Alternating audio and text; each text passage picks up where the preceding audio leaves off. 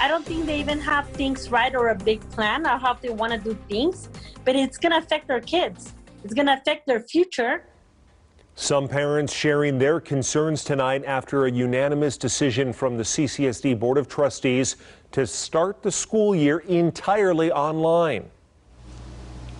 Now, this came just weeks after trustees passed an initial plan that offered options of full-time distance learning and splitting the week at home and at school.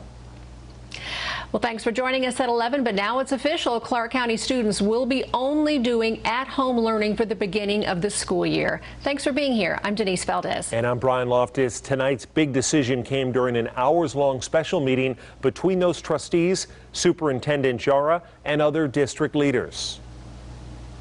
And of course, it doesn't come without some challenges. 8 News Now reporter Orko Manna is here now to explain. Orko? Well, Denise and Brian, the Board of Trustees had a difficult task tonight, but say safety was the deciding factor for keeping kids at home. There are still concerns about parents finding childcare and students having a strong enough curriculum, but the main focus tonight was on the actual technology.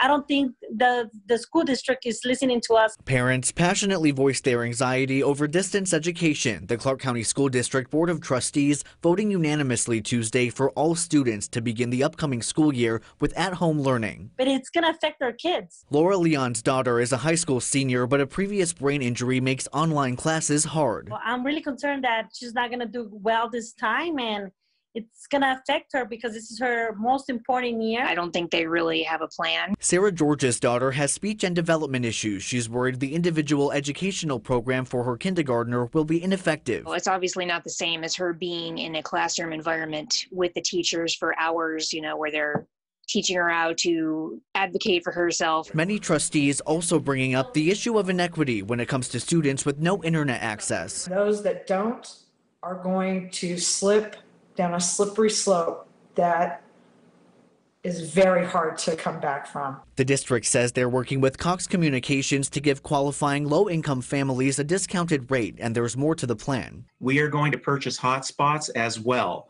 So we're going to do this both ways. We're going to try to get broadband connectivity through cable connection and then do hotspots as well. The district says they're working with Cox Communications to give qualifying low-income families a discounted rate, and there's more to the plan. We don't have the Chromebooks. We don't have the internet hookup, but we don't need to have people die. And somebody's going to die. Still, parents are not confident with what comes next. I don't think they even have things right or a big plan or how they want to do things, but it's going to affect their kids. Trustees made 2 other key decisions tonight. First, they approved a hybrid teleworking model for staff for their professional development days. And second, the board also voted to have traditional year-long courses with school discretion for high schools, but semester-based courses for middle schools. The board will also receive updates every 30 days on COVID-19 trends in Nevada to guide any changes.